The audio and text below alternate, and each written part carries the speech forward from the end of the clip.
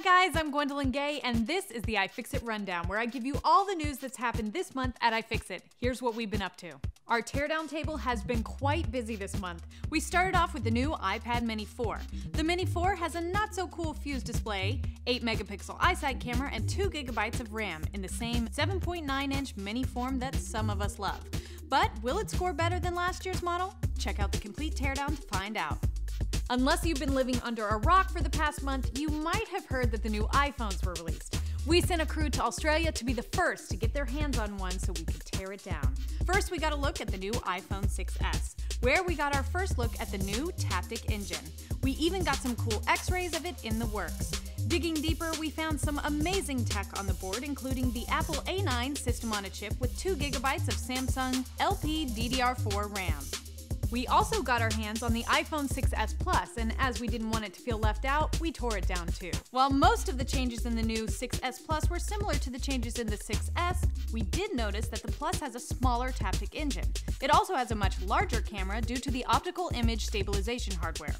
Lastly, we took apart the new Apple TV and the redesigned Apple TV remote. If you're wondering what makes the 4th generation Apple TV so much bigger than previous generations, look no further than these huge heatsinks. Of course, we had to take a peek at the new remote as well.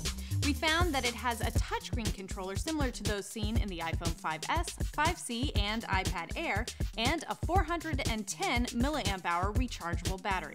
To see all the details of these exciting teardowns, check out the teardown page on iFixit.com, and of course you can see the video teardown review right here on our channel. Over at our blog, we have a great story of a few kids that embody what we try to express at iFixit. First, repair is probably easier than you think. And second, if it's already broken and destined for the trash, you really have nothing to lose by trying. The kids over at Fixer Lab get to work on fixing a fan, and the result is an inspiration to aspiring fixers everywhere. If you want to check out their video, we'll have a link in the description below. We also have a story about Jeffrey Fowler, a journalist for the Wall Street Journal, who had a friend with a broken Samsung TV. When he took to the internet to find out how to fix it, he found how difficult it was to find guides from manufacturers. He also found a new passion for the right to repair.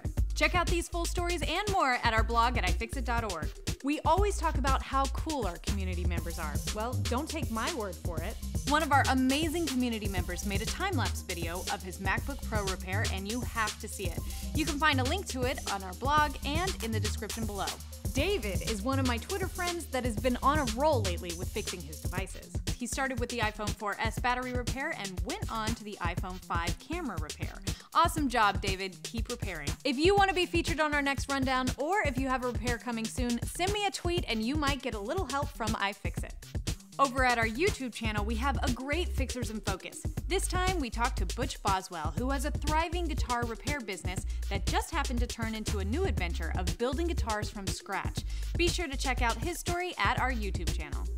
We also took a closer look at what makes the new iPhone so water-resistant. After seeing many successful water tests online, we had to see how this was possible and why Apple didn't promote it as such. There were a few subtle changes that made a huge difference, like the modified case and some redesigned cable connectors, among other things. To see the whole story, check it out on our channel or over at our blog. And that's your September iFixit Rundown. Make sure you keep up to date on all our projects by following us on Twitter at iFixit or checking out our Facebook page at facebook.com/iFixit. Hopefully you're already subscribed to our YouTube channel, but if you're not, go ahead and click that subscribe button now. Thanks for watching, and we'll see you next time.